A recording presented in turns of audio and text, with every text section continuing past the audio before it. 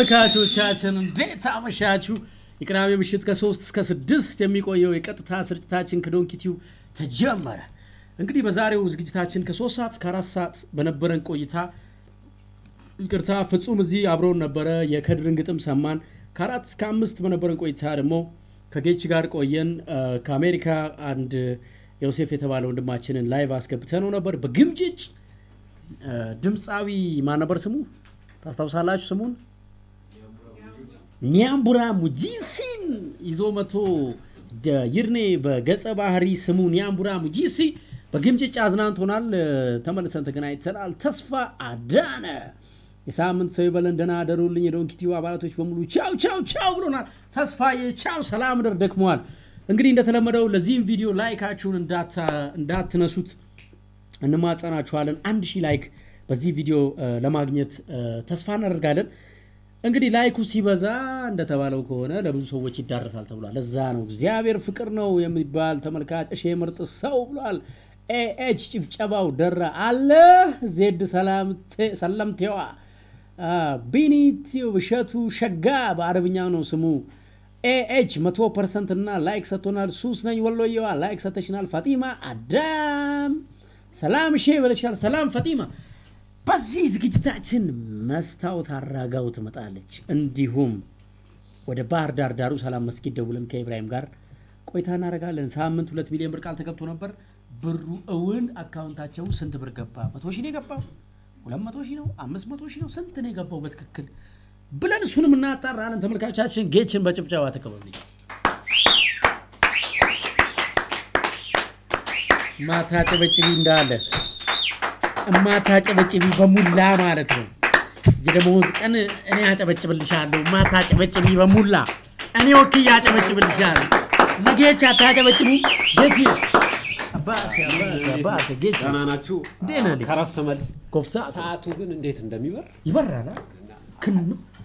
የሚለው ሰዓት የትራፊክ መብራት እንኳን አይዘውም እንዴ በጣም እኮ የሚገርም ነው። አንተ በጣም ነው ይበረው ሰዓቱ። ተመልካቾቻችን በቴሌግራም በ0913610673 በ09382020 ደውሉ። ፍቅራችሁን ግለጹ። ለምትወዱት ፍቅራችሁን ግለጹ። እቴቱ ፍቅር በጣም ደጋግማ ስትደውል ነበር። እስኪ እንግዲህ አሁንም ሙከራው እንዳለ ነው። በጣም ብዙ ሚስኮል ነው ያለው። ቲጂ ደውላለች። ሄሎ ቲጂ ተቋረጠ። ኢክራም ኑሪ ደውላለች። ሄሎ ኢክራም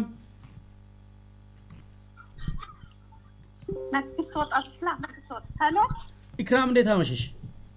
እንዴት አመሸሽ? አወከኝ ያው ስምሽ ቴሌግራም ላይ ይወጣል። እንዴት ነሽ? ሰላም ነው እግዚአብሔር ይመስገን። ምሽቱ እንዴት ነው? አልሐምዱሊላህ ሁሉ ሰላም ነው። ጌችማ ለአብሮን ሰላም በዩ ከየት ነው ግን ደህና ነሽ? ኢክራም ከጀርመን ደህና ነኝ አልሐምዱሊላህ። ሰላም ነው። በርሊን አለን በጣም ደስ ይላል ፕሮግራም በጣም ደስ ይላል። እኔ ብለው ባለፈው ብሩ ልኬ ማለት ነው እሁድ ማለት ሰኞ ዕለት ብሩ ልኬዋለሁ። እሺ ግን ቁጥሩን ላገኝ አልቻልኩም። እዛ ሀገር ነው ያለው እስካሁን በላኩት እጅ ነው ያለው እዛ አልገባም። ስለዚህ ዛሬ እስከ መጨረሻው ዝግጅታችንን ተከታታይ ከባህር ዳር ዳሩ ሰላም መስጊድ ኢብራሂም አየር ላይ ይገባል። አካውንቱን ድጋሚ እንዲናገር እናደርገዋለን። ትጽፊያለሽ? አካውንቱን ሰጥቻቸው ስምና ስልክ ቁጥር ከባንክ ቤት ተጠይቀው ስም በቃ እሱንም እናጣራለን ዛሬ ተከታታይ እስከ መጨረሻው። እና ፍቅሬን መግለጽ የምፈልገው ለምወደው ለባለቤቴ በሚገባ አዲስ አበባ ነው ያለው። እሺ አብረን ነበር ሊቢያ የዛን ጊዜ እንትን ነበረ በእንትኑ በጦርነቱ የመጣ ተለያየን። እሺ ሁለት ልጆች አፍርተናል። ልጆች ወደዚህ ሀገር መጣው። እሱ ደግሞ የዛኔ በጣም አስቸጋሪ ላይ ጉዳት ስለነበረ አንድ ላይ መምጣታችንም ተለያየን። አሁን 6 አመታችን።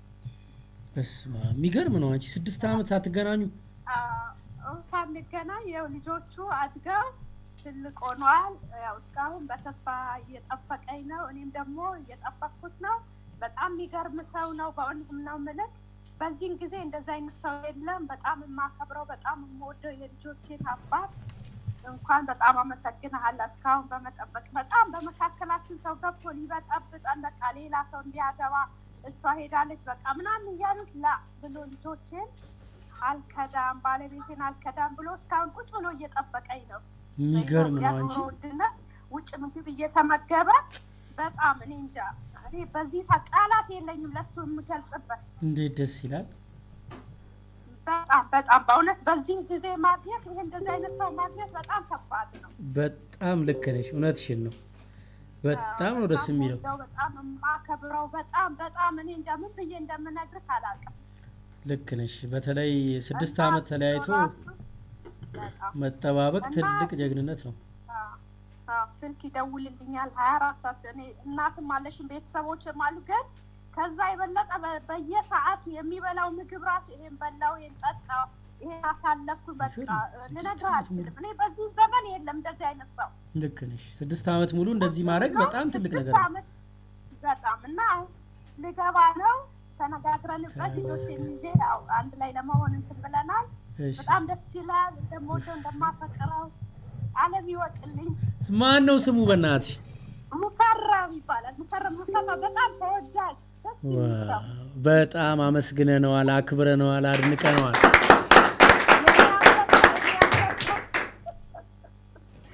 የኔ አንበሳ ለምንም የማይበገር በወሬ በመናምን የማይበገር በቃ እኔ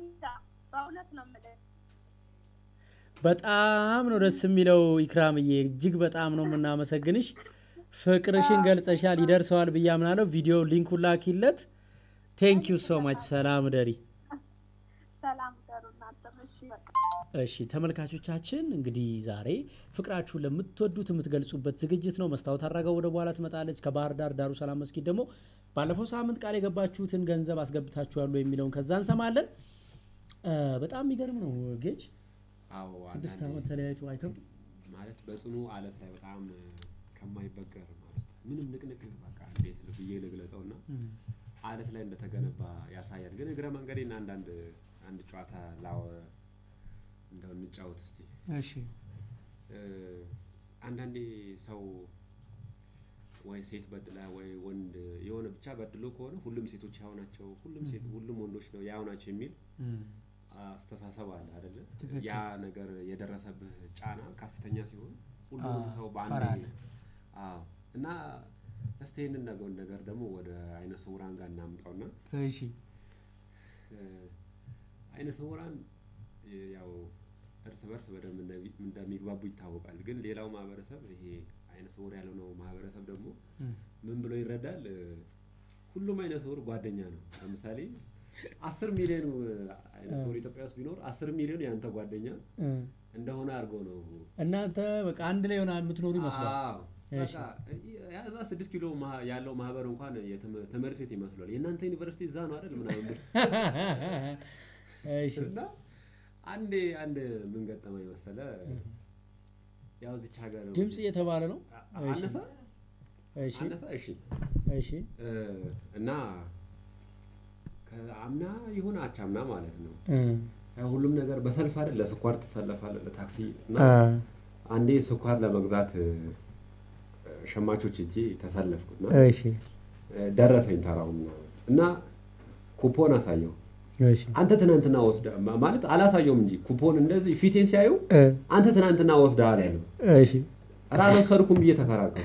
አልወሰድኩም አራ ይሄው ምናምን ይሄ እንዴ ኩፖኔን ከኪሴ አውጥቼ ከፈት ለማድረግ እንደዚህ ስል ማንንም ያይጣፋ እሺ አንድ ሰው የሚያይበቃ በቃ ድርቃሉ ድርቅ እና አንድ ሰው እንዴት ችግር የለም አንድ ሰው እንኳን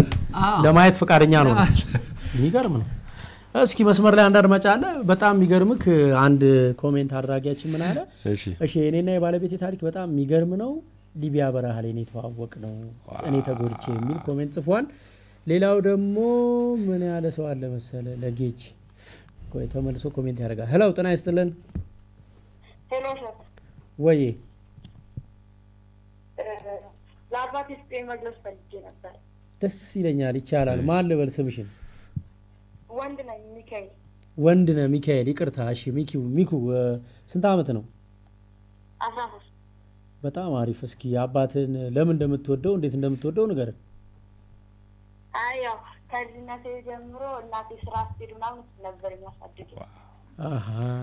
በጣም ይገርማል ጭብጨባ ትጠላለህ ብሏል አንዱ ጌች ጭብጨባ ተጠራለ አለ በጣም ጭብጨባሽ ጌች ዋንጫ አለ ሪከርድ ልነጥቀኝ ነው እሺ ሚኩ ቀጥል እና በጣም ነው ወዲያው አሁንም ተቀምጧልና እሺ ተቀምጧል ይሄ በጣም ደስ ይላል እንግዲህ ፍቅርን እስኪ በዝርዝር ንገረዋ አረ እሸቱ ምን መሰለ ልጁ ለዚህ ለአርቱ በጣም ፍቅር አለው ገና 13 ዓመት ልጅ ነው እሺ ሊያስቀምጠኝ ሊያስቆመኝ አልቻለም ከዚህ በፊት እንደውም ማስታወቂያም ሰርቷል አንድ የቲቪ አዋሽ ባንክ ላይ እሺ እና ተቀመጠም ተነሳም ከትምህርት ቤት መጣም ትምህርት ቤት ሄደም ስለ አርት ነው የሚያወራው ሁሉ ግራ ገብቶኛል የራሴ እንደው አንድ ቀን አግኝተህ ብትመክረው ደስ ይለኛል ተማር ከትምህርት በኋላ ትደርስበታለህ አርቱም ቢሆን ፍቅሩ ጥሩ ነው ግን ከትምህርት በኋላ ትደርሳለህ ብለህ ብትይ ደስ ይለኛል አንዱ እሱ ነው ልክ ነው ሁሉም ነገር ሰው ከተማረና ራሱን ከቻለ በኋላ የፈለገውን መሆን ይችላል ግን ደግሞ ጎን ለጎን እስከ ትምህርት ጎን ለጎን ለምሳሌኛ ልጅ ይያለን ከትምህርታችን ጎን ለጎን በሳምንት አንድ ቀን ድራማ የምንሰራባቸው አጋጣሚዎች ነበሩ በተለያየ በክበባት ሊሆን ይችላል በቤተክርስቲያን አገልግሎት ሊሆን ይችላል በተለያየ አጋጣሚ ለምሳሌ እኔ ናዝሬት ደብረ ሰላም ፈለገ ሰላም ዘመላእክት የቅዱስ ገብርኤል ቤተክርስቲያን ሰንበት ትምህርት ቤት ውስጥ የስነ ጽሁፍ ክፍል አባል ነበርኩና እሁድ ሁሉ ድራማ እንሰራ ነበር እዛ ቤተክርስቲያን ውስጥ ያ ነገር ያቺን እሁድ በቃ ናፍቄ ሄዳለሁ ትምህርቴን ባግባቡ ከሰኞ እስከ ቅዳሜ ማራለሁ አጠናለሁ እሁድን ግን በዛች ከ3 ሰዓት እስከ 6 ሰዓት ባለች ሰዓት ተፈቅዶልኝ ያንን አረግ ነበርና አሁን ሳስበው መሰረቱ የተጣለው ያኔ ነው ያስባለሁ ለዛሬውና ልክ እንደሳ ለልጆም በ15 ቀን አንዴም ቢሆን በወር አንዴም ቢሆን የሚሳተፍበት ታለንቱን ኤክሰርሳይዝ የሚያደርግበት ክበባት ወይ በቀበሌ ወይ በትምህርት ቤት ወይ በሃይማኖት ቦታ ፈልገው እድሉ እንዲሞክር ቢያረጉስ ምን ይመስሎታል እንጃ እኔ ግን ቢማር ነው የምፈቅደው አሁን ፕሮግራሙ ያኛው የምለ አርቱ ጉዳይ ይደርስበታል ከዩኒቨርሲቲ ከወጣ በኋላ ነው ትክክል አሁን ግን የማይታለፈው ጉዳይ አንድና አንድ መማር ትምህርት ነው ምናልባት እቺን የአርቷን ጉዳይ ሽልማት የትምህርቱ ሽልማት ቢያረጉበት ለምሳሌ በወር አንዴ ጥሩ ውጤት ያስመዘገበ ከሆነ በወር አንዴ ይሄንን አርት ለአንድ ቀን ኤክሰርሳይዝ የሚያደርግበትን እንደ ሽልማት ጥሩ ውጤት ካላመጣ ግን ያንን እንደማያገኝ አድርጎስ ማቅረብ አይቻልም እንጃ እንግዲህ እስቲ ምናልባት እንደሚቻል ራሴ ወጪ አምጥቼው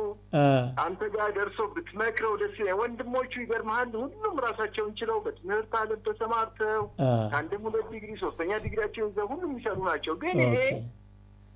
አንድና አንድ አርት ይገርማል ከትምህርት በኋላ መጥቶ እንትን ከፍቶ ሞባይል ሁሉ ወስዶ ከፍቶ የሚያየው አርቲስት ገሬን ባገኘው እግሩን ብስ ነው ጉልበቱን ብስ ነው ጭንቅላቱን ብስ ይሄ ግንባሩን ብስ ነው ይሄ ነው በቃ ዋው እስኪ ለማንኛውም ለምሳሌ ማንን ነው እንደዛ የሚለው ማንኛውንም እሸቱን ባገኘው ግንባሩን ብስ ነው ይላል ሰይጣንን በክፍት እንደሆነ ወይ የትኛው ዘመን እንደሞስተውት ነገር ይደስታል ጥሩ ስለዚህ ምንድነው ስልክህን አትዝጋው እኔ የኔ ቴክኒካል ሰዎች እዚህ ጋር ከቴክኒክ ጀርባ ያሉት ሰዎች ያናግሩሃል ልጁንም እንዴት እንደምንገናኝ መፍትሄ እንፈጥራለን ግን ምንድነው ማወቅ ያለበት ስሙ ማን ነበር ሚካኤል ባይሉ ይጣላል ሚኪ ስንተኛ ክፍል ነው ግን ሚኪ ስንተኛ ክፍል ነው ይላል ጌች እንደ መምህር ልጠይቅ ጌች ደግሞ መምህር ነው እንግዲህ እንደ መምህር እስኪ ምን ትላለህ አባቱ ማን ነው ያባ ሚካኤል እርሶ ስሞት አባቴ እሺ አሁን ምን ማድረግ አለበት መሰለኝ እሱ አሁን እሺ እንዳለው ማለት ነው እነኚህ አሁን የጥበቡን ጉዳይ የሚለማመድበትን በሳምንት አንድ ቀን እንደዚህ በቤተክርስቲያንም በሌሎች ቦታዎች በሳምንት አንድ ቀን ያንን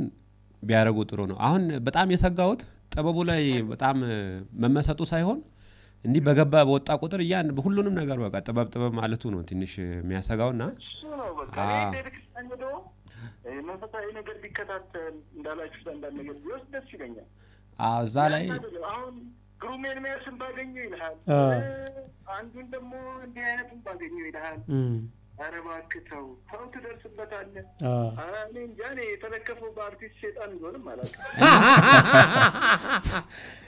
ስለዚህ ጋሽ እንደ ማለት ቢለማመድ መመክረው ማለት ነው ትምህርት ቤት ውስጥ የሚዘጋጁ የተለያዩ የሚኒ ሚዲያ ክበቦች አሉ የሳይንስ ክበብ የኪነ ጥበብ እንደዚህ የቋንቋ እየተባለ ወደ 11 ክበባት አሉና እዛ ውስጥ ቢያንስ አንድ ሁለቱ ላይ ተሳትፎ እነዛ ክበባት ደግሞ አላማቸው ማስተማር ነው ስለዚህ በድራማ መልክ ማስተማር ስለሚቻል እዛ ላይ እየተሳተፈ እዛው ትምህርት ቤት ውስጥ ማለት ነው በዛው መንገድ የሚፈልገውን ነገር እየተለማመደ በሄድ የተሻለ ነው እንጂ አሁን ቶሎ ብሎ ኪነ ጥበቡ ላይ ከገባ እኔ መሰጋው በግሌ ምንድነው ምናልባት ገንዘብ አግኝቶ ወዲያውኑ እንዳይጠፋብን ማለት ነው እኔም እዛ ነው ፈራው እንዲና አርግ እንግዲህ በጣም ብዙ ተመልካቾች አለማመኔን እርዳው ጌታዬ የምትባለው አንተ ተመልካቻችንን ጨምሮ እሺ ባክህ ዶንኪ ቲዩብ ላይ ይቅረብ ያሉ ሐሳብ እየሰጡ ነው ስለዚህ እንነጋገርና ምናልባት በልጆች ፕሮግራማችን ወርግጥ እድሜው ከፍ ብሏል ታዳጊ ነው ግን በስፔሻል ኬዝ እሱን እስኪ ልናወራው እንሞክራለን እናንተ ፈቃደኛ ከሆናችሁ ግን ምንድነው ግን ምንድነው እንዳሉት ሲሪየስሊ እንነጋገራለን እዛም ሾው ላይ እንዲሁም እንዲሰማኝ የምፈልገው ሚካኤል ምንድነው ሚኪ ትምርት ነፃ አውጪ ነው ትምርት ሁሌም ነፃ ያወጣል አንተ ዛሬ የትምርት እድልን በአርት ፍቅር ብታበላሸው ነገ ጧት አርቱ ላይከፍል ይችላል ሜዳ ላይ ልትቀር ትችላለህ የበይ ተመልካች ልትሆን ትችላለህ ነገር ግን ትምርት ነፃ አውጪ ስለሆነ አንድ ዲግሪን ከያስክ በሁለት እግር ከቆምክ በኋላ የፈለከውን 24 ሰዓት ብትሰራ አባትም ማያይም እናትም ማታይ ማንንም አይቆጣጠርም በኋላ ራስን ከቻልክ በኋላ አሁን ግን ጊዜው በዋናነት የምትማርበት ነው ጎን ለጎን ትምርት ላይ ጥሩ ከሆንክ ምናልባት ጎን ለጎን እነሱም አይተው ይዞታህን እኮ የሚፈቅዱልህ እኮ ሲያዩ ነው የትምርት ላይ ያለህን ፎከስ ፍቅርን ውጤትን ሲያዩ ነው ኦኬ ቢሞክርም አይጎዳም ይሉት እንጂ ገና ካሁን እንዲያስፈራራቸው እነሱስ እንዴት አድርገው ይፈቅዱልሃል ኦሬዲ ከገባ ይጣፋል ብለው እንዲያስቡ ስምንተኛ ነው የወጣው እሱማ እኔም እኮ 9ኛ ወጥቻ ቃለሁ ግን አቨሬጅ በቃ ታይው ልነግርሽ አልችልም በ55 አቨሬጅ 9ኛ ወጥቻ ቃለሁ ድሮ ማለት ነው ዋናው 8ኛ መውጣቱ ምናምን ሳይሆን ከትምርት ቤት እንደገባ ይሄ አርት ላይ ፎከስ ማድረጉን እኔም በበኩሌ አልወደድኩትም ግን ዞሮ ፍቅሩ እንዳለ ሆኖ ህልሙን መግደል አያስፈልግም ነገ ጧት ትልቁ ቢሊዮነሩ የኢትዮጵያ አርቲስት እሱ ሊሆን ይችላል ካልተማረ ግን አይሆንም አይመጣም ያም ሳይማሩም ቢሊዮነር አርቲስት መሆን አይቻልም ስለዚህ ለማንኛውም አለማመኔን እርዳው ጌታዬ ድጋሚ እሺዬ ልጆች ፕሮግራም በሳምንት ሁለት ይሁንልን የህፃን ይቅረብልን ይያሉ ነው ካላቀረብከው ሚል መዛቻም እየተጻፈብኝ ነው ስለዚህ እንነጋገርና ልጁን እናቀርበዋለን ዳይሬክተራችን ሰዓት አልቋል ያለች ነው እግዚአብሔር ያክብራችሁ እግዚአብሔር ይስጥልን አትዝጉት ስልኩን ከጀርባ ታወራላችሁ Thank you so much ሰላም ደሩ ተመልካቾቻችን ላይቭ ስርጭት ሲሆን ላይክ ሲደረግ ጥሩ ነው ላይክ ብዙ ላይክ ካገኘ ሾው ለብዙ ሰው እንዲዳረስ ይሆናል ይያሉ ነው ስለዚህ ላይክ 200 ላይክ ብቻ አረ እንዴ ካንደ ይቀባል 1000 ያስገቡታል 1000 ላይክ ግን አረ 1000 ላይክ አረ ተው ግን አረ ከሰው ኩል አርጉል 1000 ላይክ አረ ተው አረ 1000 ላይክ እንዴ የገቻ 500 የደቻ 500 አንድ ላይ 1000 ላይክ ማለት ነው የሚገርም ነው በጣም ሰው የደወለ ነው መስተዋት አራጋውን ዛሬ እንግዲህ መስመር ላይ እናስገባለን ለመስተዋት አራጋው የተዘጋጁትን ጥያቄዎች እሷን በተለይ የሬዲዮ ኢትዮጵያ ሬዲዮ ድራማዎች ላይ በደንብ ሰርታለች አይደል ድምጽ እና ቆሞ ሲሄድ ያየ ነው በመስተዋት አራጋው ነው በማዕበል ዋናተኞች ድራማ ድምጽ ወገቡን ይዞ ታያዋል እንዲ ሲሄድ ቆንጆ ሆኖ ታያዋል መልክ ሰርቶ ሲናደር ታያዋል ሲያለቅስ ድምጽ ሲያለቅስ አይተነዋል በመስተዋት አራጋው እና ድምጽ በጣም እንጃ ገጭ በተለይ አንተ ድምጽ ላይ በጣም ትግባና ቆይ እስቲ ምን ትላለህ ቆይ አይ ምን ያህል ታቃታለህ መስተዋት አራጋው የኢትዮጵያ ሬዲዮ ድራማዎች ላይ በተለይ በአራት ክፍል የሚጣናቀቁ የቀዳሚ መዝናኛ ምናምን ተከታተለ ነበር እዛ ላይ ብዙ ድራማዎች ላይ ታውናለች በጣም ደግሞ የሚገርመኝ ከባሏ ጋር ነው የምታውነው እንዴት ነው እስቲ እቺ ነገር እናጣራ ጠይቃት አሁን ነው ንሩ ያኔ ከሷ ጋር ሲታወን የነበረው ተተውነዋል ሬዲዮ ድራማዎችማ ተተውነዋል ከተመሰለ ባሏ ነው መሰለኝ ያደለው እንደዚህ ነው ጌች አብሮ የሰራው ጋር እንትን ይላል እኔ መልክ ጌች የምን መምህር ነው የሚል ጥያቄ መጣ የአማርኛ ቋንቋ ባለፈው ኦኬ የአማርኛ ቋንቋ መምህር እሺ የዳሩ ሰላምን ጉዳይ ሰምቼ ልተኛ አፍጥነው እንቅልፍ የመጥቷል ጌታውን ግዛው ችግር የለም አባትሽ ታገሰን የዳሩ ሰላምና ማስቀደም እንችላለን ስለዚህ ችግር ዳይሬክተራችን በፕሮግራሙ መሰረት ልጅ ስላለች በጣም ጥሩ መስታወት አራጋው እንግዲህ በበርካታ የሬዲዮ ድራማዎች ተረካዎች አሁን ድረስ ማለት ነው የሙዚቃ መሳሪያ እንደምትጫወት ታውቃለህ? ኦኬ አላውቅም መጣለች የሚገርም ነው ድምጿ ጤና ይስጥልን መስታወት እንዴት አመሸሽ? እንዴት እግዚአብሔር ይመስገን አቤት አቤት እውነት ድምጽሽን ሰማ ነው ወይ ጥሬ ነው ድምጿ ያኔ በጣም የሚገርም ነው በእናትሽ በጣም ደስ ይላል እጅግ በጣም አክባሪሽ አድናቂሽ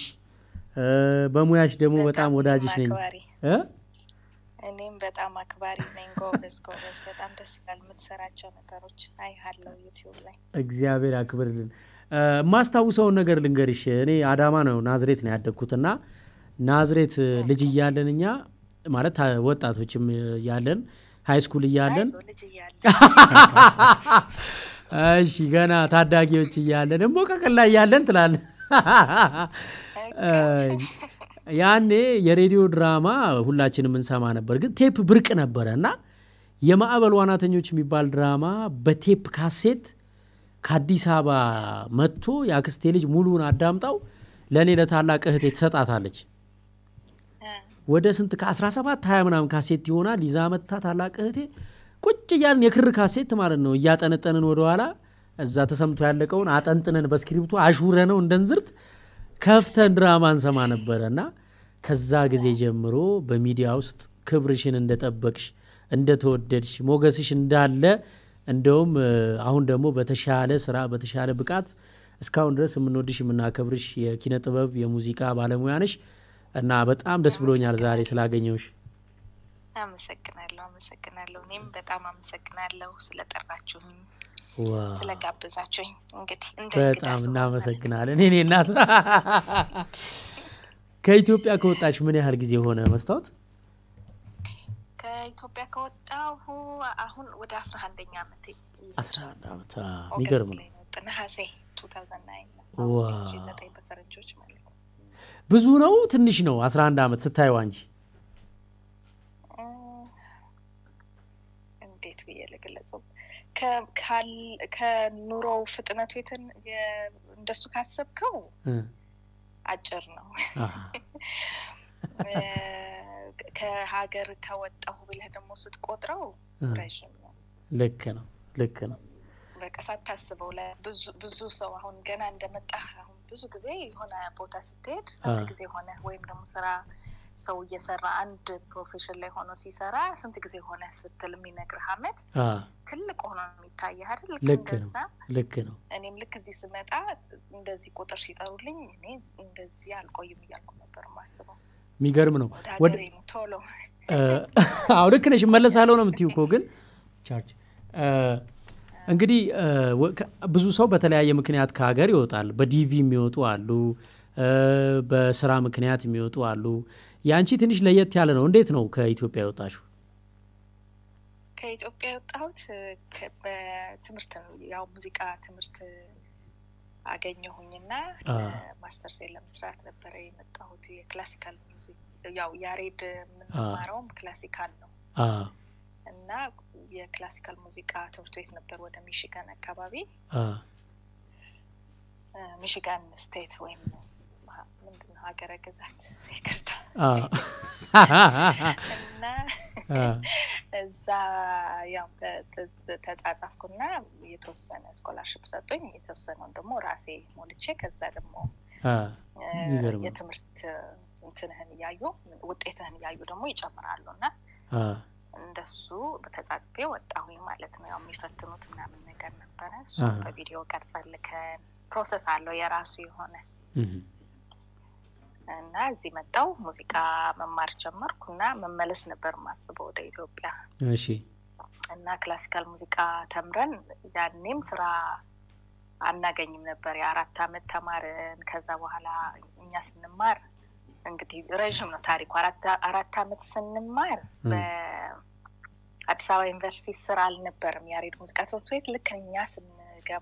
ስንገባ ወይም ግማሽ አመት 2 አመት እንደተማርን በአዲስ አበባ ዩኒቨርሲቲ ስር ሆነ መሰለኝ ከዛ በአዲስ አበባ ዩኒቨርሲቲ ስር ሲሆን ዲፕሎም ነበር የሚሰጠው በአዲስ አበባ ዩኒቨርሲቲ ስር ሆኖ ግን ዲፕሎም ነው የሚሰጠው 4 አመት ተምረን ከዛ የተወሰነ ምንድነው ኮሌክቲቭ ክላሶች ጨመሩበትና እኛ ከተመረቀን በኋላ ደግሞ የአዲስ አበባ ዩኒቨርሲቲ ዲግሪ መስጠት ጀመረ ማለት ነው ትምህርት ቤቱ ዋው በጣም ነው የሚገርመው ስለዚህ ተመልሰን ገባን 2 አመት ተኩል ደግሞ እንዲሁ ተፈተነን የድሮ ተማሪዎች መግባት ትችላላችሁ ተብለን እንደገና ገብተን ዲግሪ ደግሞ አገኘን ማለት ነው ከዛ የሚገርም ነው በዚህ ደረጃ ወጥረሽ ሙዚቃውን የሚገርም ነው እሺ ያው ከዛ በኋላ ነው ወደ ሚሽጋን ይመጣው ወደ ሚሽጋን አሁን የሙዚቃው ትምርትሽ ምን ደርሷል ምንድን አሁን በኖርማል ዲግሪ ያለው ይባላል አዎ ከዛ ያው እዚህ ስመጣ ወደ ኢትዮጵያ መመለስ ስለነበር ማስበው በሙዚቃ ትምርት ተምረ ስራ የለውም ራስህ ነፈጥረህ የምትሰራው ነገር የራስህን ነገር ደግሞ ለመስራት ወይ ገንዘብ ያስፈልጋል ስቱዲዮ የምትከፍለው ያው ቀርጸህ ለመሸጥ ነው ኤኒዌይስ ካልሸጥከው ገንዘብ አታገኝም አለበለዚያ በየኢቨንቱ ላይ መጫወት ነው ስለዚህ ያን ያህል ቶሎ የምትመልሰው ገንዘብ አልነበረም ማለት ነው እና እድሉን ሰጡኝ ኮሚኒኬሽን ኢትዮጵያ ቴሌቪዥንም ያው እዚቹ መዝናኛ አካባቢ ሰርች ስለነበር እንደዚህ በመሰራራቸው ነገሮችም ያንን ዶክመንት አስገባሁና እዛው ራሱ የዩኒቨርሲቲው ትልቅ ዩኒቨርሲቲ ነው የኮሚኒኬሽን ዲፓርትመንት ደግሞ እነሱ ደግሞ ተቀበሉኝ ማለት ነው እና እነሱ ጋር በቃሱን ተምሬ ብገባ ይሻላል ኢትዮጵያ ብዬ ወደሱ ሄድኩኝ ማለት ነው ወደዛኛው ዲፓርትመንት ከሙዚቃው ራሴ ፕራክቲስ ካደረኩኝ ምንም ችግር የለም በሚል ኦኬ ከዛ ያው ትዳር ሲመጣ ደግሞ ሌላ ነገር ውስጥ ደግሞ ተከማለ ማለት ነው እዚህ ነው የዘለልኩት 3 በጣም የሚገርም ነው ብዙ ሰዎች የሚገርምሽ በርግጥ ያንቺ አድናቂ የሆኑ ሰዎች ያውቃሉ ግን አንቺን በድሮ በሬዲዮ ድራማ በቲቪ ድራማዎች የሚያውቁሽ ሰዎች የቫዮሊኑ ነገር በጣም ነው ሰርፕራይዝ የሚያረጋቸው እኔም ለመጀመሪያ ጊዜ ሳይ በጣም ነው ያስደነቀኝ ቫዮሊን ስትጫወቺ ለጉድ ነው በጣም የሚገርም ነው ስለዚህ አድናቆቴን ለመግለጽ ነው በዚህ አጋጣሚ እሺ ለጉድ ነው የሚባል ባይሆንም እሺ ለኔ በጣም ነው የደነቀኝ በቃ ምክንያቱም የመጀመሪያ ጊዜ ሳይ አላሰብኩም አንቺን በተዋናይነትና በጋዜጠኝነት ማለትም በተለይ በትረካዎች በድምጽ ትረካዎች እንግዲህ አሜሪካን ሀገር ከሄድሽ በኋላ ደግሞ ቪኦኤ ላይም ትንሽ ሬዲዮ ላይ በደንብ የጋዜጠኝነቱን ነገር ኤክሰርሳይዝ አድርገሽዋልና እነዚህ ሁሉ ሆኖ ቫዮሊኑ ሲጨመር በቃ ዋው ፌንት ነው መሰራው እኔ በመኩሌ ማለት ነው እስኪ አንድ ወጣ ያለ ጥያቄ ልጠይቅሽ እዚህ ኢትዮጵያ ስትኖሪ ትኩረት ያልሰጠሽው በኋላ ከኢትዮጵያ ከወጣሽ በኋላ ግን ወይ ጉድ ብለሽ የሚቆጭሽ ነገር አለ እዚህኛ ጋር ያለ ብዙም ችላ የምንለው ትኩረት የማንሰጠው ነገር ከወጣሽ በኋላ ግን ለካቫሊው አለው ይሄ ነገር ያልሽው ምን አለ ሰው ቫልዩ አለ በጣም እንዴት ሰው እዚህ ሀገር እንደውም እኔ እድለኛ ሆኜ ሰው ያለበት አካባቢ ነው ያለሁት ብዙ አበሻ አለ 3 ስቴቶች ያው የተገናኙ ናቸው ቨርጂኒያ ሜሪላንድ እና ዲሲ ብዙ አበሻ ነው የሚኖረው ስለዚህ ምንም ተመሳሳይ ነው ኑሯችን ምንም ያን ያህል አሜሪካ መሆናችን ነው እንጂ እንደ ኢትዮጵያ ልኖር ካልክ እንደ ኢትዮጵያ መኖር ትችላለህ ከምግቡም ከምኑም አቋያ ማለት ነው ግን የራስህ ማለት አሁን ብድግ ብለህ ሰው የምትጠይቀው ብድግ ብለህ አንኳኩተህ ወይም ደግሞ እንደዚህ ተንኳክቶ ቤት የሚመጣው ሰው ምናምን ትናፍቃለህ እሱ ነው በቃ የሚጎድለው እና እሱኛው ግን በሌላ በስራ በመናምን የሚቆጨኝ ምንም ነገር የለም አገሩ መልካም ነው ይሄ አንተ ነህ ወሳኙ አሁን ኢትዮጵያ አንተ አይደለህም ወሳኙ ነገሮች ናቸው ላንተ ህይወት ዙሪያ ያሉት ነገሮች እዚህ ግን አንተ ነህ ወሳኙ በቃ ይገርማል ምንም ነገር አደርጋለሁ ብለህ ካሰብክ ማድረግ ትችላለህ እንግዲህ በመናስበው ካልሰነፍሽ ብትሆን በህይወት መለወጥም ቢሆን ጨክነ ከሰራ ጎብዘ ከሰራ የሆነ ጊዜ የምትለወጥበት መንገዶች ሁሉ የሚከፈቱልህ በቃ የተከፋፈቱና ያው ምቾት አለው ያልኩ አይደለም አካሄዱ ግን ከለፋ የምታገኝበት ኢትዮጵያ ደግሞ ለፍተህም የማታገኝበት አጋጣሚዎች አሉ ብዙ ያለው በሚገባ ረበስማ እና ብዙ አይቆጨኝም ብዙ ነገር አይቆጨኝም ግን ሰው በቃ ሰው ጋር ብዙ አለመገናኘት ኢትዮጵያም ሆኜ ትንሽ ከቤተሰብ ውጪ ብዙ እንደዚህ ተቀላቅዬ አላገኝም ነበር ሰውና አሁን ይቆጨኛል በቃ ሰው ባገኝ ስለዚህ ዘመዶቻችሁን ጠይቁ ነው የምትይኝ ከዘመዶቻችሁ ጋር ጠይቁ ብቻ ሳይሆን ከዘመዶቻችሁ ጋር ጥሩ ጊዜ አሳልፉ ምርጥ ሐሳብ ነው በጣም ነው ማመሰግነው አሜሪካ በመግባትሽ በአርቱ ህይወት ውስጥ ያመጣው ተጽዕኖ ወይም አስተዋጽኦ አለ ያንቺ የኪነ ጥበብ ህይወት ውስጥ አሜሪካ መግባትሽ አሜሪካ መግባት ያው እንግዲህ ኢትዮጵያ አርት ላይ ያው የጥበብ ስራ ላይ አሁን ነው በደንብ ሞቅ ያለ የሆነው ማለት ነው በደንብ ድሮም ሞቅ ያለ አይደለም ለማለት ሳይሆን ያው እድሉ የሰፋው ነው ግን እያጨበጨብክ ባዶ እጅህን የምትገባበት ነበር አሁን አትሊስት የራስህ ነገር መስራት አሁን ለማጨብጨብ ራሱ ሊበቃ እጅ የለም በብር ተሞልቶ ልትይ ነው እጅ የለህም ከፈከብር ነው የምትገባው አይ እንደዛ አይደለም እሺ አላቅም እንደሱ ግን ምልህ ከሰራህበት የምታገኝበት ጊዜ ላይ ደርሰናል ያኔ አብረን እናድጋለን እየተባልክ ያው በቃ ሳታድግ እነሱ ያድጋሉ አንጂ እኛ እዛ ሆነን እነሱ ያድጋሉ እሺ እና ለፍቅሩ ነው ያው ፍቅሩ ላይ ነው የምታተኩረው መስራትህን መቆጠርህን ይሄን ሰራው ማለትህን ነው እንጂ እና ደግሞ ከነበሩት ትልልቅ አክተሮች ጋር ወይም ትልልቅ ሙዚቀኞች ጋር መስራትህ ነው የበለጠ የሚያስደስትህ መኖሪያህን ስታስበው ግን የለም የሆነ ቀን ስትባነን ምንም ነገር የለም ይችላል እና እሱ ነው እና አርት እዚህ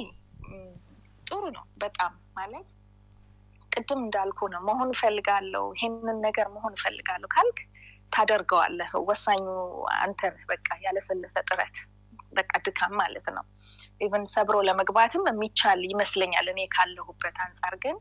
ምን ትሆናለህ መሰለህ እዚህ ስትሆን ብዙ ነገር ይበትንሃል ላይክ በቃ እንዴት ብዬ እንደማስረዳህ አላውቅም መኖር አለብህ እንደ ኢትዮጵያ አንዴ ቤት ከገዛህ በቃ ቤት ገዝቻለሁ ቤት አለኝ ብለህ የምትቆራራበት አይነት አይደለም ያው ሁሉ ነገር ኑሮህ የየዕለት ኑሮህን ያሟላህ ስትሄድ ያኛው ነገር ወደ ኋላ ያሸሸው ይሄዳል እሱ ነው በቃ ልዩነቱ ኢትዮጵያ ግን በአርቱ ራሱ መኖር ትችላለህ በቃ ያን ያህል ብዙ አሁን ምናልባት ለህይወት ብዙ ነገር ይጠይቅ ይሆናል ኑሮም ስለተወደደ ግን በፊት ግን አንድ ቤትና አንድ መኪና ካለ እየተሯሯጥክ ሰርተ መኖር የምትችልበት ዘመን ነበር እንግዲህ እንደኔ እንደተረዳሁት ማለት ነው እዚህ ደግሞ ከስር ብዙ ነገሮች አሉ የቤት ጣጣ ስትል የመኪና ስትል የጤና ስትል መስራት አለበት የሆነ ነገር ሮሮ እንዳይሆን ያው ሲስተሙ የታወቀ ነው አሜሪካ ብዙ ሲስተሙ የታወቀ ያስራል እንጂ መሆን ከፈለክ ትችላለህ ማድረግ ይቻላል የኪነ ጥበብ ስራ ስትሰሪ መስታወት የኪነ ጥበብ ስራ ስትሰሪ ማትደራደሪበት መርሃልሽ አዎ ማልደራደርበት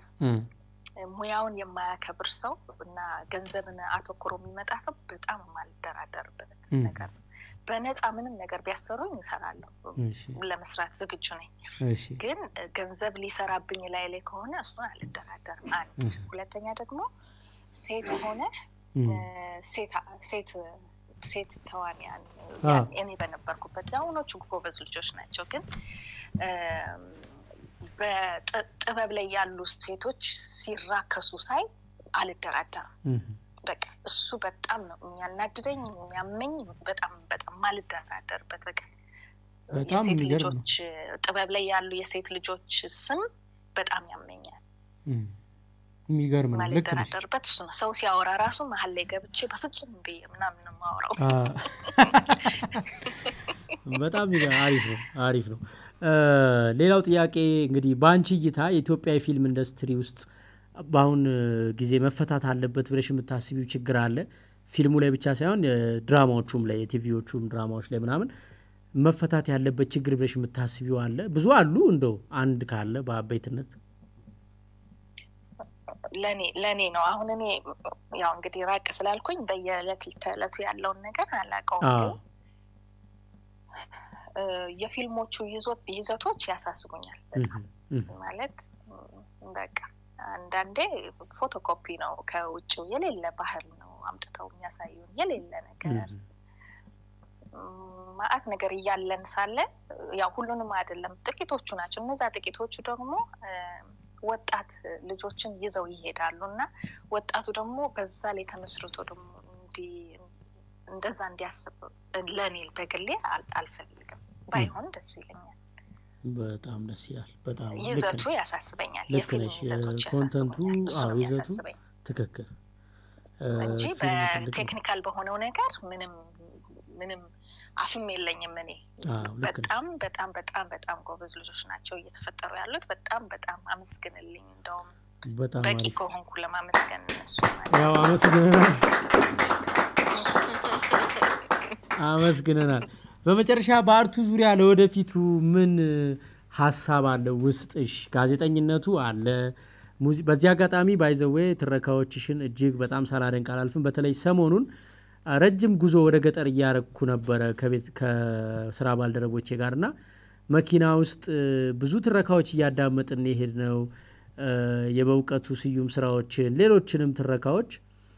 እንዴት አጣፍጠሽ ስታቀርቢ እንደነበረ ወደ ኋላ መለስ ብለን ለማሰብ ችለናልና በአጠቃላይ ሙዚቃው ጋዜጠኝነቱ የትወናው ስራ አለ ሶ እንደው ምን ታስቢያለሽ ለወደፊቱ አይምሮሽ ውስጥ የሆነ ነገር አለ እንደዚህ ብለህ የምታስቀምጠው አይደለም አሁን እንጂ አለ ብዙ ነገር ታስባለህ ያው ህይወት እኮ ነው እንግዲህ ከልጅነት ጀምሮ ልበል ልጅነት የሚለው ላንሳው እሺ ይቻላል ልጅ ያለው እንዳለልህ ብዬ ነው ብዙ አድናቂዎች ሲመጡ ልጅ ያለው ይላሉና ልጆቼ ናቸው ኦልሞስት እና በሬዲዮ ሰማሽ ነበር ይሄን ያህል አርጅቻለሁ እንዴ ልክ ነሽ ያ ብዙ ነገር ታስባለህ ከልጅነቴ ነው የጀመርኩት ከትምህርት ቤት ነው የጀመርኩት ስለዚህ ሞደው ነገር ነው መሆንም የምፈልገው ነው የሆንኩት ሙዚቃ ላይ ቲያትር ላይ መሆን ፈልጋለሁ በጣም ተመኝቸው ያልነበረው ጋዜጠኝነት ነበር ልጅ ያለው ልበል አሁን የሚቀርታ እና ግን ጋዜጠኝነት ደግሞ ሳታስበው የምትገባበት ሳላስበው ውስጤ ያለ ነገር ነው ማለት ነው ስለዚህ ሶስቱም ነገሮች ምንም የሚሰሩ ናቸው ግን እሰራለሁ ላይክ ምንም ከኔ ህይወት ጋር የምትነጥላቸው ነገሮች አይደሉም ማለት ነው በተለይ ሙዚቃውንና ቲያትሩ ብዙ ትወናው ብዙ መስራት ፈልጋለሁ ብዙ ነገር ታስባለህ ብዙ ነገር ታቀዳለህ ግን ይሄ ነው ይሄን መስራት ፈልጋለሁ ብዬ ማስቀመጥ የምችለው አይደለም አሁን ግን አለኝ ማአት ነገር በሙዚቃውም በራሱ የምሰራቸው ማአት ነገሮች አሉኝ በትወናውም ማስባቸው ብዙ ነገሮች አሉ እንግዲህ ከእግዚአብሔር ጋር አሜን ያሳካልሽ አሜን ሐሳብሽን ያሳካው እግዚአብሔር በጣም ነው ምናመሰግነው መስታወት አራጋው ከልጅነታችን ጀምሮ አልኩኝ እኔም ይቅርታ እንግዲህ እጅግ በጣም አይ ምኛም ጨሰናል እኮ የለንም እኮ እጅግ በጣም የምወደው ማደንቀው እኔ አንዳንዴ ታውቂያለሽ እውነት ሁሉ አይመስለኝም አሁን በዚህ በሚዲያ ባገኘው ትድል በጣም ወዳቸውን ማከብራቸውን ሰዎች እንደዚህ ሳገኛቸው እውነት ሁሉ አይመስለኝምና በእውነት መስታወት አራጋው በጣም በድራማዎችሽ በቴሌቪዥን ድራማዎች በሬዲዮ ድራማዎች በጣም ምንወደው ምናደንቀውን ችሎታሽን ድምጽሽን ዛሬ ስለሰማን በጣም ደስ ብሎናል ብዙ ማውራት ምንችል ደስ ይለን ነበር እንደው ካንቺ ጋር ብዙም ይወራሉ በተለይ ኢትዮጵያ የመምጣት ድሉ ካለሽ እንደው በሰፊው ጊዜ ከሰጠሽን እናወራለን ብዬ ተስፋ አረጋለሁ አንድ የመጨረሻ ጥያቄ ያለኝ እሱ ምንድነው ኢትዮ ቴሌኮም ላይ ድሮ ያለውት ቀሪሳብ የምትለው መስታወት ነች ይያሉ የሚከራከሩ ሰዎች አሉ የሷ ደምጽ ነው ይቅርታ ምናምን የሚሉ ይቅርታ ያለውት ቀሪሳብ ደንበኛ እንደዚህ ያለ የደወላቸው ደንበኛ ከሀገር ወጥተዋል የምትለው እሷ ነች ወይስ ምንድነው የመጀመሪያዋ ህሊና ተፈራ ናት የመጀመሪያ አሁንም ድምጿ አለ ከዛ ቀጥሎ ያሉት ቁጥሮች ሲጨመሩ አዳዲስ ቁጥሮች ሲጨመሩ እሱ ላይ ደግሞ ፈልገው ነበር መሰለኝ እንደዚህ መለየትና ያኔ ለተወሰኑ ቁጥሮች እውነት ነው ማለት ነው የሚገርም ነው ዋው ሸዋንጌ ነው የነጠረው አንጥሮ ያወጣው ሸዋንጌ ነው አንጥሮ ያወጣው ይሄን ነገር የሷ ድምጽ ነው ክርክር ፍጅት ነበር ዛሬ አረ ተው የሷ አይደለም የሷ ነው ፋይት በቃ ቀውጢ ሆኖ ነበር ዶንኪቲው በጣም የሚገርም ነው ዋው በጣም ደስ ይላል ህሊና ተፈራለች ከዛ አሰሩኝ ከዛ በኋላ ደግሞ ቀጥሎ ደግሞ የማዋይሽም አለ መሰለኝ የማዋይሽም አለ ይገርም አሁን ደግሞ ክፍያው ጥሩ ነበር እንደው ከነካ ነው አይቀር እናስብበት ክፍያ ጥሩ ነው ምንም አይልም ለዛን ጊዜ ጥሩ ነው ለዛን ጊዜ እንግዲህ ያለውት ቀሪሳ በማያስብል ክፍያ ነው የከፈሉሽ ላንቺ ያለውት ቀሪሳ በማያስብል ከከፈሉ ይበቃናል ችግር የለም ደህና ነው ምንም አይልም Thank you so much ለዛን ጊዜ ጥሩ ነበር በጣም ሂሳቡን ብጠራው በስንት እንግዲህ እንደምትመጣው መስታወትዬ በጣም እንወድሻለን እና አንድ እንድታቂ የምንፈልገው ነገር ምንድነው በጣም ናፍቀሽናል በተለይ የሬዲዮ ድራማዎች እንግዲህ ምን ላድርግ አንድ ቀን እመጣለሁ በጣም ናፍቀሽናል እግዚአብሔር ይስጥልን ስለሰጠሽን ውብ ጊዜ ሁሉንም ሰው Thank you በጣም እናመሰግንሻለን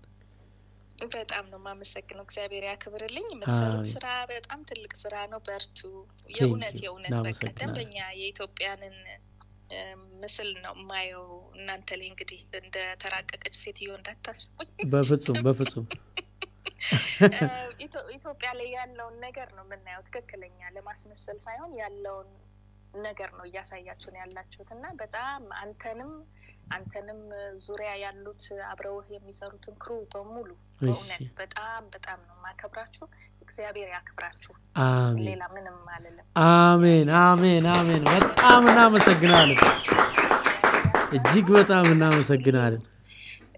ይከተላችሁ ያበቃና ያርግላችሁ ሁሉ አሜን መስታወትዬ እግዚአብሔር ያክብርልን ሰላም ደሪልን Thank you እግዚአብሔር ያክብርልኝ እኔም በጣም ነው ማመሰግነው ሰላም ደሩ እግዚአብሔር ያክብርልኝ እሺ እኔ ናት ወይ እንዴት ደስ ይላል በእናት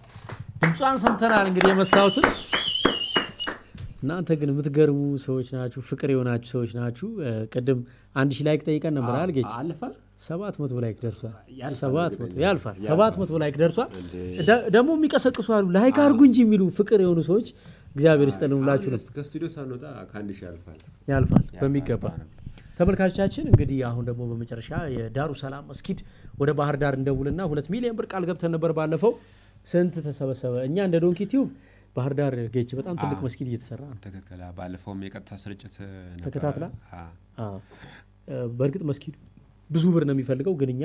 1 ሚሊዮን ብር በዶንኪ ቲዩብ እንሰበስባለን ብለን ነበር በሌላ ስልክ ይደውል እሺ ሸዋንጌ ድምጹ እሱ ጥሩ አይደለም ስለዚህ 1 ሚሊዮን ብር እንሰበስባለን ብለን ቃል ገብተን ነበር ነገር ግን ህዝቡ 2 ሚሊዮን እንሰጣለን ብሎ ቃል ገብቷል በዚሁ በዶንኪ ቲዩብ የቀጥታ ስርጭት ስለዚህ ፎቶዎች እየደረሱኝ ነው ዋው አሁን አሳየን ፎቶ የዳሩ ሰላም ነው ይሄኔ እስኪ ፎቶውን እናያለን እንደውልና ባህር ዳር ምንድነው ያለው ሚለው እናያለን ላይኩ በጣም ጨምሯል አቤት እኔኮ በቃ አንዴ ይከብደኛል ስንት ገባ አሁን እዚሁ ጋር 8 አዲ 8 ከ60 ያል እናልፋ አሁን ያልፋል ከ1000 ሚገርም ከ1000 እንግዲህ ምንም ጠይቀናችሁ አትሰስቱም እኔ እስኪ ደንቀኝ ድረስ አትሰስቱም እግዚአብሔር ይስጣችሁ እናመሰግናለን በወጣ ይተካ 2 ሚሊዮን 100 ሺህ ብር ሰጣችሁናል ማን ነው ቃል ገብታችኋል 800 ገባ ቶሎ በሉ ትላለች ያጸደ ማርያም 1000 እንዲሞላ እሺ በጣም ነው እናመሰግነው ዳሩ ሰላም መስጊድ ወደ ባህር ዳር ስልክ እየደወለ ነው ሸዋን ግዛው እንደምታዩት አሸዋ ተዘርግፏል እዚህ ጋር ጌች አንድ ፎቶ እየታየ ነው አሸዋዎች ተዘርግፈዋል እንጨት ደግሞ እንደ ጠጠርም ተዘርግፏል በጣም የሚገርም ነው ጠጠር ተዘርግፏል እንጨት ደግሞ ልክ እንደ ስካፎልዲንግ ተሰርቶ ቆሟል ያው በመኪና ሲሚንቶ ተራግፏል አየህ ይሄ በዚህ ሳምንት የተሰራ ስራ ነው አሁን ያሳዩን ያሉት አንድ መኪና ሙሉ ሲሚንቶ እየተራገፈ ዋው እንዴት ደስ ይላል ባና ድርብ ያበራን በሳያሰራ አይደል እየመጣ ነው ስልኩ በጣም አሪፍ ኢብራሂም ነው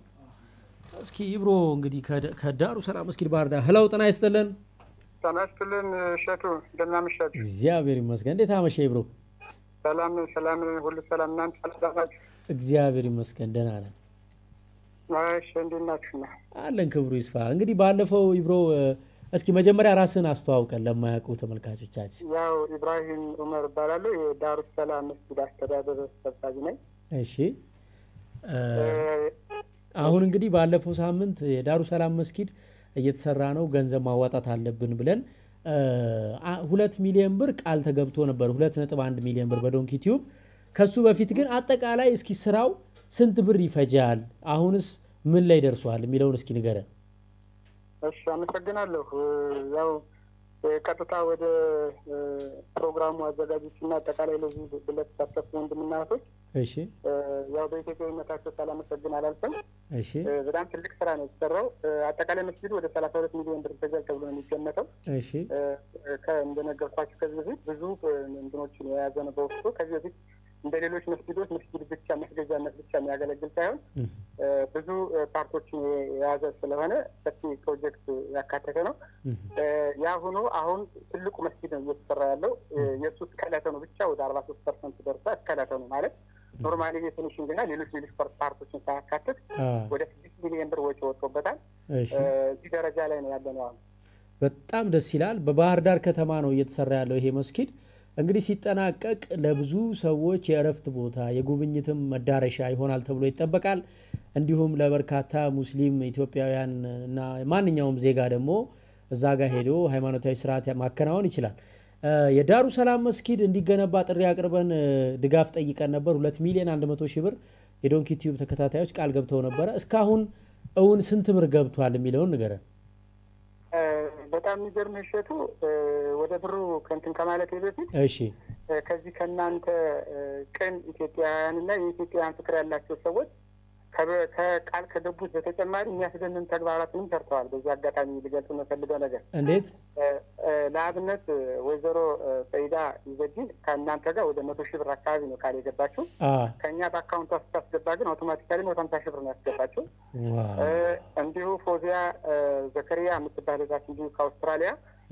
ልጆቿንና አካባቢ ያሉትን አስተባብራ ወደ 47 ሺህ ብር ነው ላከችልን እንዲሁ ዘቢባ እቺ እህታችን እንደውም ለአንተ አደራ ሰጣኝ ነበር የሚገርምህ በጣም እሸቱ መስማት አለበት ለእሸቱ ማስተላለፍ ይላለች እዛ አካባቢ ያሉ ሰዎች ናት እንትን ብላ ሰብስባ ወደ 33750 ብር እና ብዙ የዚህ አሪያ የሆኑ ሰዎች አሉ ስማቸውን ለመጥቀስ የተቸገርኩት እንደዚህ አይነት ተግባራት እንትን ያሉ አሉ ይሄ ሁሉ እንትን ብሎ ደግሞ በግንባር ቀደምትነትን ደግሞ ልክ አንተ ስልኩን እንትን ካልክ ጀምሮ በመጀመሪያ ጥሪ ወደ አካውንታችን ያስገቡ በጣም ጥሩ ወንድሞች አሉ እና አብደላ እነዚህ እንደው ሊጠቅሳቸው ማልች ከአሜሪካ ሀገር ውስጥ በጠቅላላ ማለት ነው ይህ ሆኖ ከዛሬው ዕለት ድረስ 1 ሚሊዮን 208,786 ካራው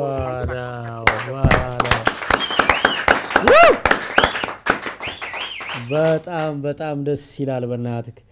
ያው ሁሉ ጊዜ መቼም ያኮሩና ላያሳፍሩንም ላይኩ 1000 ገብቷል ይያሉ ነው ምን ትላላችሁ ገብቷል ዋው እግዚአብሔር ይስጣችሁ በጣም ነው የምናመሰግነው እንግዲህ ኢብራሂም 1.2 ሚሊዮን ብር አካባቢ ገብቷል ይያልከኝ ነውና ብዙ ሰዎች ደውለውላችኋል ያስደነቀ የገረመህ ነገር አለ ከደዋዮቹ መካከል የገረመህ ሐሳብ አለ በጣም አንድ ነገርኩ አሁን እነዚህ ሂቶች ያለ ምንም ፈቃድ 5000 4000 እንደዚህ ነው እንትን ያሉት እና አሁንም በቀጥታ የሆነ ፕሮግራም አላቸው በራሳቸው ስማቸው መጥቀስ ያልፈለጉ እህቶች አሉ አሁን የደወሉልኝ እሺ እዛ ፓርት ላይ የሆነ ነገር ለመስራት እያሰባሰቡ ነው በዛ አካባቢ ላይ የሚገርም ነገር እሺ እና ምን ያክል የሀገራዊ ስሜት እንዳላቸው እዛ ሆነው ሀገራቸውን ስለዋታል የሚገርም ነገር እኛ እዚህ ተቀምጠን ሀገራችንን ማያዝ መሸፈንም ተፈርሳችን ይሄንን አሪያ ተግባር እንኳን መሳተፍ አልቻለም እና የሚያደርጉት የሚናገሩት ምክር በተለይ ኢትዮጵያዊ ፍቅርነታቸው እንትን የሚሉት ነገር እጅግ በጣም አስደምም ሆናል እኛ እዛ ያለ ማህበረሰብ በተለይ ባህር ዳር አካባቢ ላይ ትልቅ ነገር ነው የፈጠረልን አንድ በዛ ዕለተ እሑድ ላይ መነጋገሪያ ሆኖ ነበር በጣም መነጋገሪያ ሆኖ ነበርና በጣም ትልቅ ታሪክ ነው የተሰራው ትልቅ ነጥብ ጥሏልፋል የሚገርም ነው እኔ የምለው እንደው ከደዋዮቹ መካከል ስብጥሩን እንዴት አየኸው በብሔር በሃይማኖት በጾታ በዜግነት ምን አይነት ልዩነት አይታል አሁን ሲደውሉ አንድ ወገን ብቻ ነው የሚደውለው ወይስ ምን አይነት ስብጥር ነበር የሚገርም እሸቱ ከሶማሊያ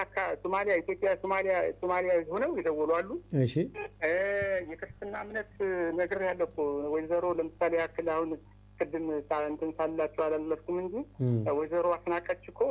እና አጸደ በቀጥታ ያስገቡልን የክርስትና እምነት ተከታዮች ናቸው እንግዲህ በቀጥታ ሌላ ደግሞ የሌላ ፕሮቴስታንት እምነትም አጋጥሞኛል የሚገርም ነገር ሌላ እምነት ክርስትናዎች አሉ እና በብሔር ደረጃ ብትሄድ ደግሞ እንግሊዘኛ አውቶማቲካሊ አማርኛ የማይችሉ ከዛ አካባቢ የሆኑ ግን የኢትዮጵያ ትውልድ የሆኑ ሰዎችን ይደውሉልናል እና ስብጥሩ በጣም የሚገርም ነው በቃ የሚገርም ነው አንድ ኢትዮጵያ ብቻ እንድትል ነው የሚያስገድድ የሚገርመው ነገር ከዛ ውጭ ሌላ እንድናስብ አላስገድደንም እኛ ከብሩ አይደለም በዚህ አጋጣሚ እዚህ በጣም ትልቅ ፍቅር ቤተሰባዊ ነገር ፈጥራችሁልናል በዚህ አጋጣሚ እኮ እንደ ቤተሰቡን የተገናኘናችሁ ሰዎች አሉ የሚገርም ነገር በዚህ አጋጣሚ እና ስብጥሩም ሆነ ብሄሩ ቋንቋው ምኑ እንጃ በጣም ታምር ነው የሆነብን እዚህ ተቀምጠን ከሌላ አካባቢ ላይ አስተምረውናል ስለ ኢትዮጵያዊነት በጣም ምርጥ ነገር አሳይተውናል የሚገርም ነው ልክ ነህ ማለት እኔ እዚህ ጋር ቁጭ ብዬ አሁን በጣም በየቀኑ እየደነቀኝ እንደ ሸክም እየከበደኝ እንደ ሚዲያ እንኳን እኛ ለዚህ ህዝብ አንመጥነውም እንድል ያስገደደኝም ይሄ ነው ሰው በፍቅርና በአንድነት በጣም ጥሎን ሄዷልና በየማህበራዊ ሚዲያው ምናናፍሰውን ለገንዘብ ምንም ሌላ ነገር ምክንያት የለም ለገንዘብ ጥቅም ብለን ስለመከፋፈል ስለ ጥላቻ ምናምን ብንዘራም ግን የበቀለው ፍቅር ነው አንድነት ነውና በተለይ በአገር ውስጥና በውጭ ሀገር ያላችሁ ኢትዮጵያውያንና ኤርትራውያን አሁን ኢትዮጵያን ድጋሚ ወደ ቀደመ ክብሯ ለመመለስ የጀመራችሁት ርብርብ ፍሬ አፍርቷል እግዚአብሔር ይስጥልን እግዚአብሔር ያክብርልን በጣም እናመሰግናለን ኢብራሂም እናንተም በርቱ ፍጻሜውን ለማየት ያብቃን በዚህ ሳምንት ምን እንቅስቃሴ አለ አዳዲስ ስራ የተሰራ ነገር አለ ወይም የገዛችሁት ዕቃ አለ አዎ አጋጣሚኛ ይሄን እናንተ የሰጣችሁን እድል ተጠቅመን አልቆምንም እሺ ብሩስ ሲገባ ድረስ በቀጥታ በዲዛይን ያመጣናቸው ዕቃዎች አሉ እሺ ወደ ስራ ለመግባት እሺ ወደ 5 መኪና ተጥራ መጣናል ወደ 4 መኪና አሸዋ እንትን ብለናል ብረት ገዝተናል እንዲሁም ደግሞ ብሩ መጥፋት ብሩ ወደዚህ ፓርት ብቻ ሳይሆን ለነሱም ቅርጽ ሆኖ መቀመጥ አለበትና የሆነ ማሽነሪ ነገር መገዛት አለበት የሚል ነገር በጋራ ተስማማን እሺ አሁን ከዛሬ ሊገባ በእናንተ እንትን ነበር ግን በነገ ሊገባ ሚክሰር አለ በእናንተ በሎንጂቲዩ የሚቀመጥ ቅርጽ ማለት እንተከበት እንቆያለን አረ ደስ ይላል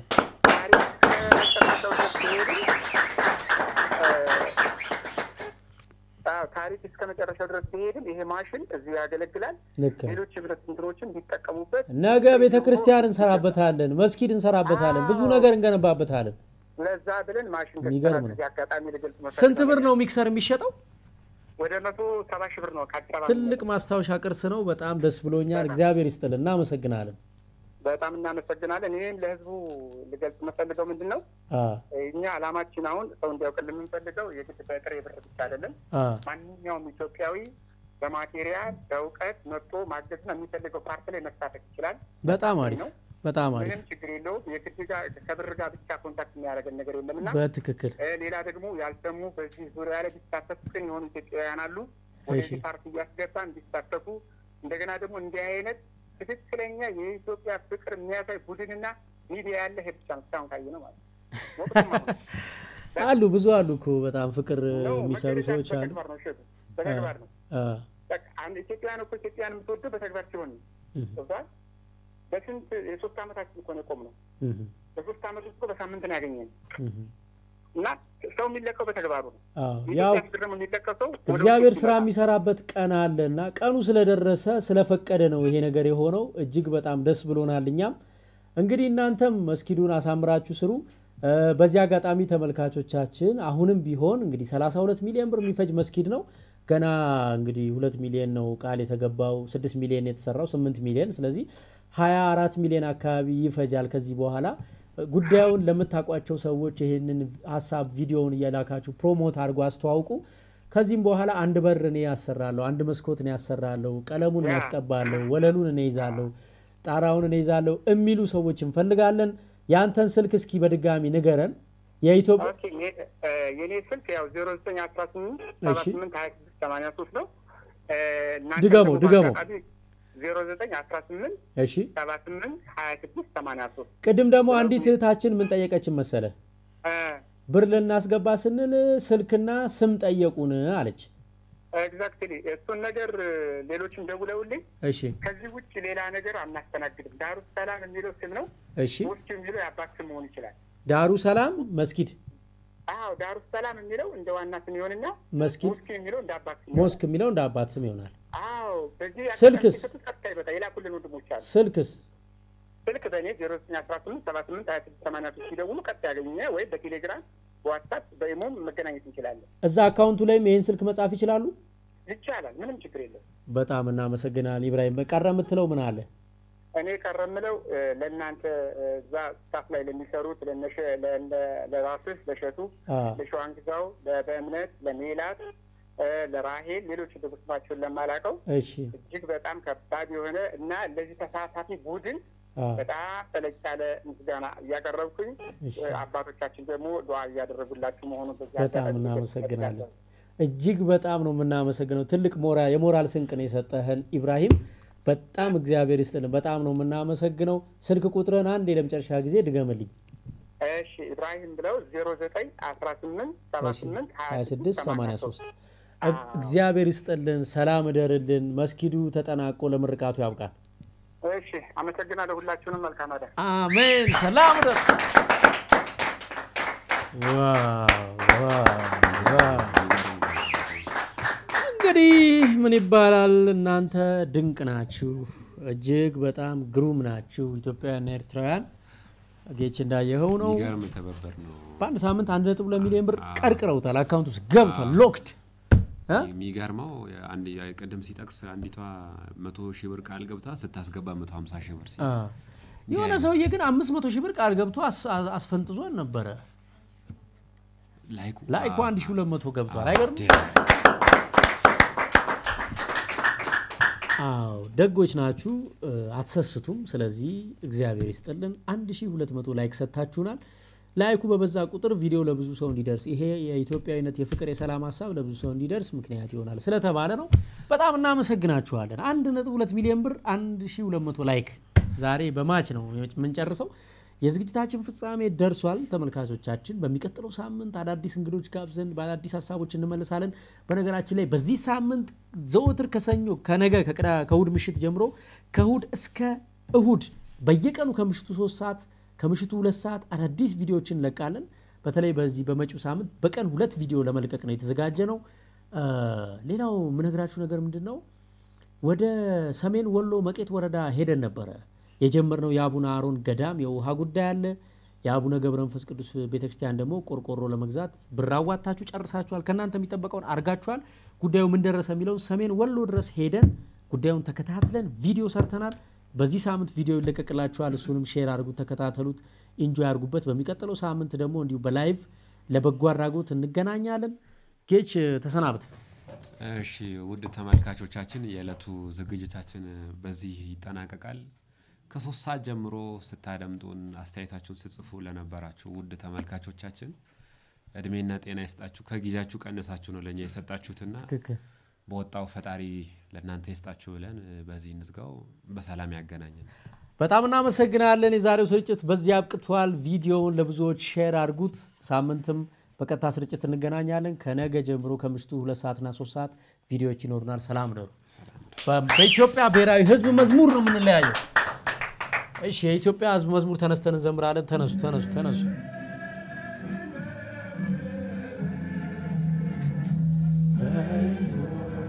ያቺንቶ ታየስ ባዊነት ዳርስ ከዳር ዘንቱ ለሰላም ለፍትህ ለህዝቦች ነፃነት ለኩልነት መርህ ቆመናል በአንድነት መሰረተ ጽኑ ስብና ያልሻር ህዝቦች ለስራዬ ቆም ድንቅ የባህል መድረክ የአኩሪ ህዝብ ባለቤት